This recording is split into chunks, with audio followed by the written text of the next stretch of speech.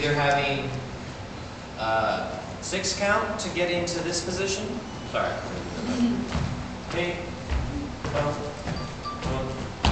Here, or having a 4 count. 1, 2, 3, 4, and then we do the same thing on the exit. Really talking about utilizing that tuck, or giving more of this to get her out quicker, giving a constant rate for the walks.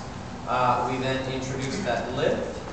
1, 2, 3, 4. 1, 2, 3, 4.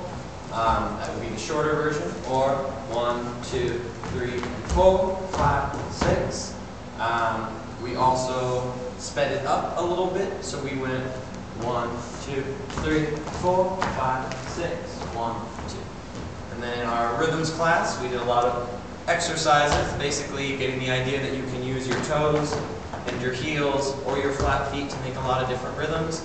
The more concrete things we gave you were a shuffle ball change, which you can do on either foot and can take the place of 2 steps. So a good place to do it is on a 1 and 2, 3, or a 1, 2, 3.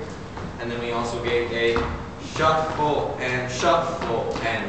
and that was once again on 2 walks as well. So it would go 1 and a 2 and a 3 and 4, 5. That was it. Thanks, guys.